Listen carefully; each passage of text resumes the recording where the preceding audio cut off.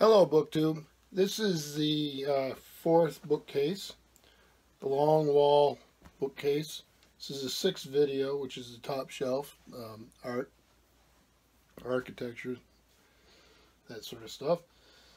We're going to start with another museum guide, the Hermitage,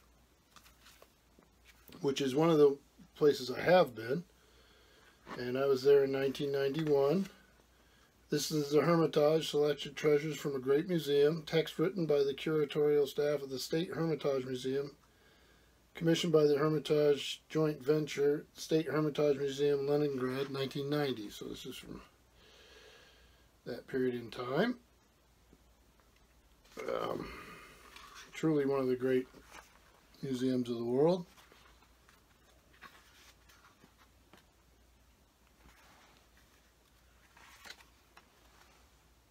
So it's a typical guide to a museum. It's not a typical museum. So that's pretty. I'll sit down for memory's sake and peruse it every now and then.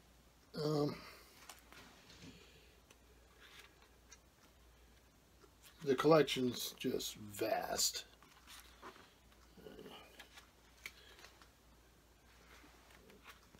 It's full of images that everybody knows. So, and a lot that are very unique. So, Hermitage. And the next one I have here is Byzantine and Russian painting. It's by Kostas Papagiannou. I hope I'm pronouncing that right, or at least close.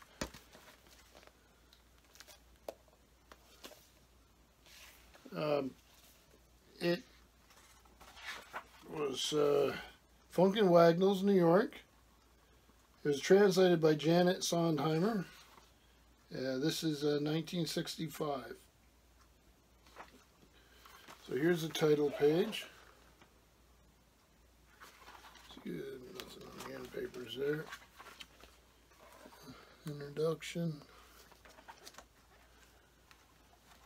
Nice maps. There's Ravenna, Constantinople, Byzantine world, basically.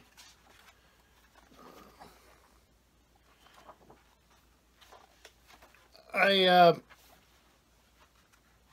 fell in love with the icons when I was in Russia, and this was just part of my effort to educate myself. And the next two books are really, really, really special. They're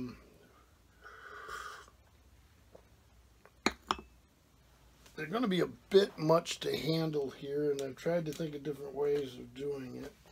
If I was downstairs and my children weren't watching their shows, I'd do it there.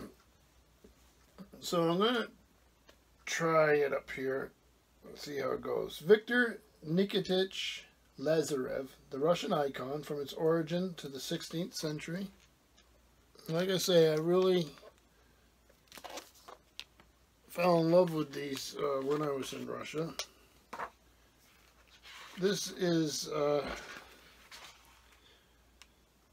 a liturgical press book, the Liturgical Press, Collegeville, Minnesota, 1996. English language edition, 1997. This is the English language edition. It's edited by G.I. Zdornov, translated from the Italian by Colette Jolides, and English text edited by Nancy McDerby. So this thing's been, it's got quite a publishing history. So it starts out the discovery and study of early Russian icons, icons of the 11th, 13th century. I'm just flipping through. And you see how these are, how the publishers decided to do this. Is these,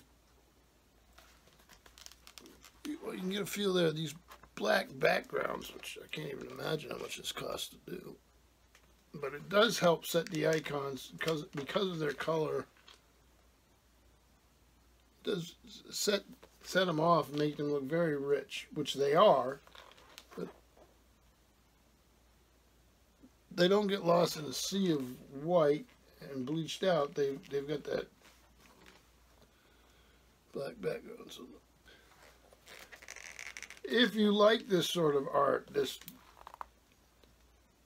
is a book not only that you can learn a lot from, but one that you can just enjoy looking at.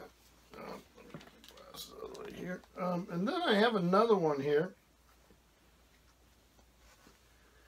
This is Conrad Onash and Anne-Marie Schneiper, Icons, The Fascination and the Reality. Another very large, beautifully produced book. And this one is, let's see here, translated by Daniel G. Conklin, Riverside Book Company Incorporated in New York. Did they give us a date here?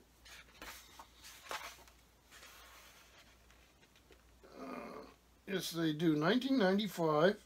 I'm going to show you the title page here. I can do it without damaging the book here.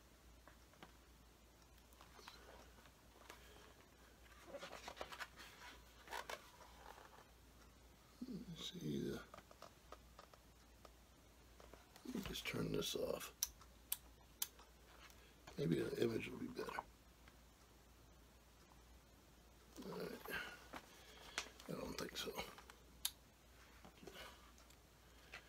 Special effects department in here.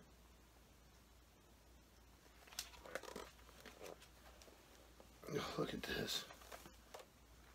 It's just page after page of this sort of thing.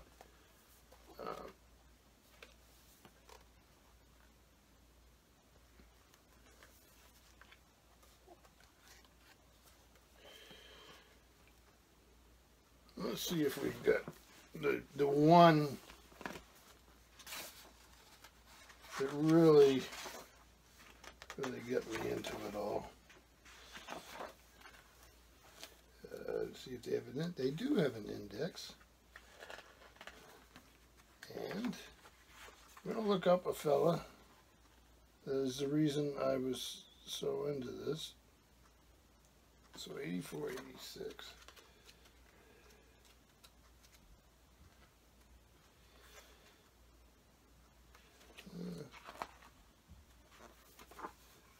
His name is Rublev. And Andrei Rublev. This is page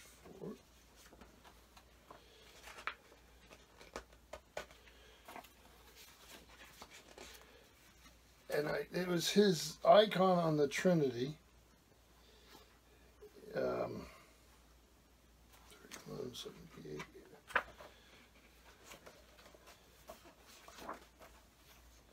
I should have found this before, but it just struck me that I might want to do it now.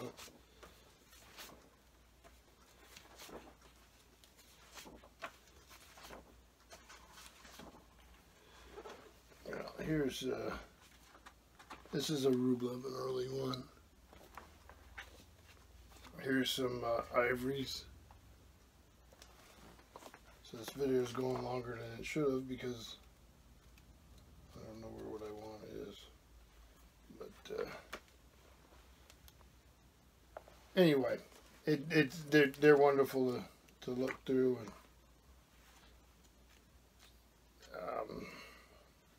to learn about.